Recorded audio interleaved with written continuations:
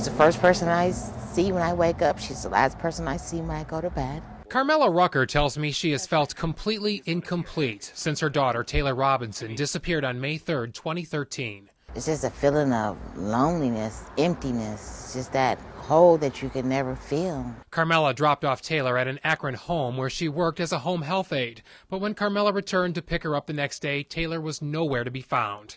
4 agonizing months later, some, but not all, of Taylor's remains were found in the Cuyahoga Valley National Park. 2 years is a long time to not to know what happened to your baby or who hurt your baby. But we've learned exclusively Akron police could be inching closer to solving the murder. Detective Gary Shady keeps Taylor's file on his desk and reviews it every day. We have been actively investigating some new leads. We have conducted a couple of interviews with as recent as the past couple weeks. Shady explained recent tips from the public re-energized the investigation. We do have several persons of interest. And police are more convinced than ever Taylor wasn't abducted by a stranger, that she knew her killer. Taylor didn't put herself in those woods.